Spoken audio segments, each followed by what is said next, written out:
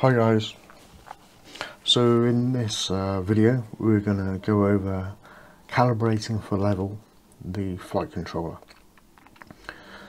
Now you may not always have a flight controller which is that easy to calibrate. It might be in your model. The flight controller may already be in there and it might be a bit of a pain in the backside to pull that out to do a bench calibration. And I'm going to show you what you can do about that in a minute. But first of all, you're probably going to be at the stage anyway. You know, you're not going to build everything into your model and then start setting up calibrating. You're going to do quite a bit in front of you on the bench. And this is the first bit that we're going to be doing. We are going to be setting this up for level. And we're going to do it with an iNAV. And we're going to do it with a couple of wires hanging there, because you may, you know, started doing this, but you really want to do this at the start and get this part out of the way. So let's just plug in here. Just get it up into a bit of a natural thing. It doesn't really matter.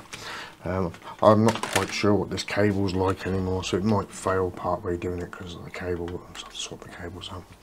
I'm going to plug it into iNAV and just give that a few seconds so it knows it's there. It's taking its time, isn't it? What's going on? There is something on this, isn't there? I'll soon find out. Let's just see if it lets me connect. It's not going to let me connect like that. Manual selection, it says. Oh, skippy dee doo. That's a little bit weird. Oh, okay. Well, this could be a driver issue. So let's just see if we can pressing the button here, putting it in, and see if we can DFU it. Okay, it's happy with the DFU. So let's pull it back out again. And we're just going to try one time just before we adjust the drivers. And we're getting nothing. Okay, this is something that you may experience. It's just saying up there on the left hand side, look, in red, failed. And then to open, serial port. Okay, that's fair enough. This could be because now our drivers are not doing what they're supposed to do. That's fine. So what we're going to do then is we're going to just go into the machine here, and we are going to go into our settings. We're going to into the device manager. Open that up, and we're going to plug in again, just the way it was. And we're going to see our device. Now basically what we want to do is we want to see our device in the ports COM LPD. Oh, we haven't got it there, so what we're going to do then is we're going to go down the bottom here and we're going to find it down here. There's the serial bus devices, and there's our SP Racing F4 Evo. Now we don't want that there, we want that in the ports COM and LPT. So we're going to do a right click on this and we're going to update the driver. Okay, we're going to browse the computer for folders, and we're going to let me pick from a list of available folders, and here we go. This is what we need. Now, what board are we using here? We're using the Matek F405. So we don't want that SP Racing F4 Evo. Do you know, I'm just going to go on the COM port and hit next. So let's take a check of that, and now we want to see in the COM port there we have now got the ST microelectronics as that in the COM port. So that's quite good. We just get over run through that just in case it comes up with something else. That's what you want to do. You take it from the bottom down there and just bring it up into this COM port here. And now if you can see on the screen there, it says COM6 is available for us to use. And there we are.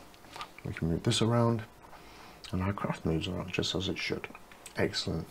Now we're going to go in and we're going to calibrate the accelerometer. Okay. Now, as you can see on the screen there, you've got it's grayed out. We've got step 1, step 2, step 3. Doesn't matter which way around you do this, it senses what you're doing and it'll adjust it for you. Alright, so if, let's say on this one, the arrow is pointing to my right there, and if we look on the screen just at the quad, if I point the arrow to the right, you see it goes forward. It goes forward there, so our arrow is pointing in the right direction. So it should be quite simple for us to do this, but sometimes it's not like that. You've got to adjust the orientation of it. Okay, but for this particular one, you'll find out why I choose these boards, and part of it's because they're very easy to use. Yeah, I don't look for the most difficult boards. This is the OSD, but the one that we're actually going to be switching over to is the STD, which is the one that I would suggest if you're going to buy one of these, buy one of them, because they work and they've got everything that you need. So you can set up your GPS, your compass, everything's on there enough for all your connections. And that's another thing about these boards, a lot of it's all about the serial ports. How many things can you connect, more importantly. So right, let's go through and we're going to do our calibration. So basically we're just going to move over here, and this blue button now is ready to be hit, and we're going to start the calibration process. So it's going to ask for the first step for it to be like this. Now there's a reason why I got these three on here, because when you've got wires on, it's quite hard to get a flat level or anything, but I've got these three on here, so I can just push it down. And I know this bench is reasonably, I'll just shift that out of the way, it's reasonably level. You know, it's probably not going to be the most level bench, but it doesn't matter, because when you're flying, like, even when it says like there's no real wind on the day, there's always a bit of air movement, and the craft, because it's hovering, and if you don't have it GPS locked, it's going to move a little bit. It's going to do this anyway, but if it's doing it too much one way all the time, that's when you can very easily use your sticks to adjust that. Very, very easily. You don't have to have it on the bench or anything. You can adjust that, you can bring it back down, do a few little stick tweaks, put it back up in the air again. Yeah, it's about where you want it. Good. And you go from there. So let's just do this calibration here. So the first step, like I was saying, is the first one is up there, so I'm just going to hold these down like that, personally, and hit that. So we're going to say OK. Let me just... Okay, it wanted me to press it again, so we got that one, and now we're going to turn that over. Hopefully we don't have to do the whole thing again. And now you can see why I've got these three on here. It's because now I can turn that over, and you've got all the gizmos, components and devices on the other side of the board. So now we're going to hit this one. Processing, we got that one. Let's just go along with the same way as the board.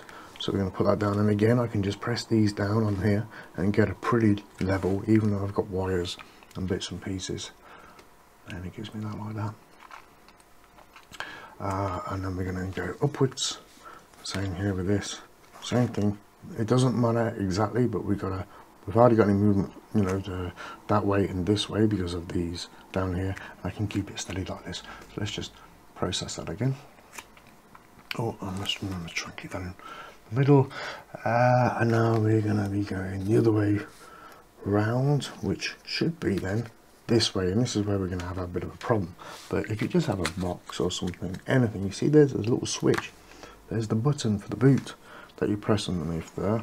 You see this, you got the boot button there, just there, and we don't want to press on that while we're doing this, so we're just going to put that down best as we can, because you remember it's not going to be perfect. It doesn't have to be, but you want to get it as good as you can, but you don't have to be too nuts about it. Again, on this one, because of the cable coming out here, not the greatest on having a right angled cable there, but never mind, doesn't matter, I'll do it on here.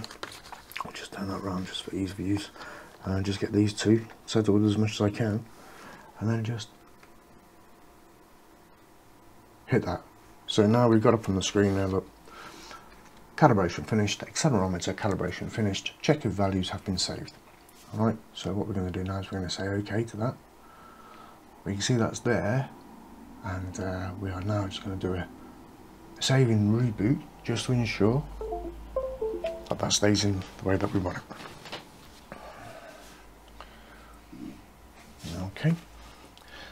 Okay, and the accelerometer calibrated is there, if I can ever find, there we go, accelerometer calibrated, it's all good.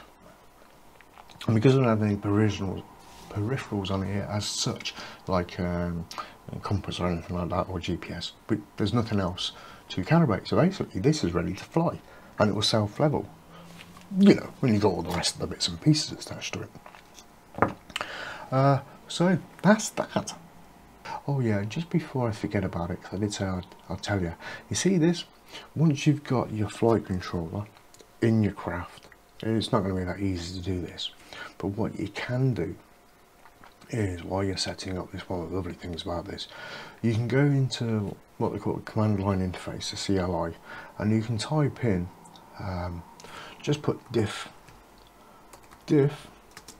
all and hit return.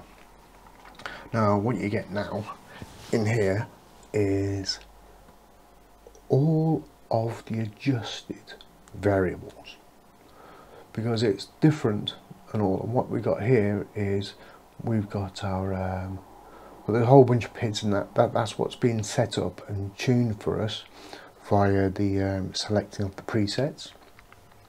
They've been set up for us, but the part that we're going to want to keep is the accelerometer, and that you can just copy and paste from here.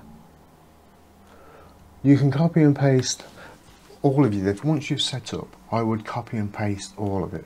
I wouldn't just copy and paste the whole lot back in if you're setting up fresh firmware, but definitely for things like your level, so the accelerometer, you don't have to set that up again. You can literally just save this in Notepad or whatever it is you want to save it in a text editor, and then you can copy these back for reference and just paste it by taking this, copying it, just pasting it into the command line here, and then hitting return.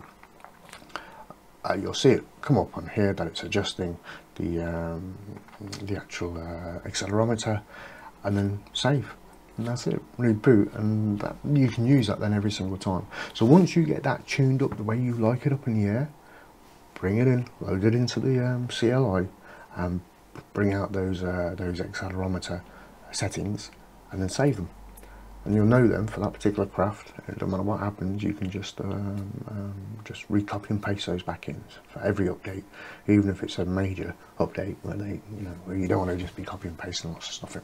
You can do that. You can do the same sort of thing for your LED setup, the same sort of thing for your on-screen display setup. Rather than having to do it over and over again, you just take all the settings, all the different settings that you've made adjustments to when you started setting up from the base settings, which is diff all the different settings, all the differences made, all of them, and have them printed out on the screen, and just take what you need when you set them again to make it easier for you.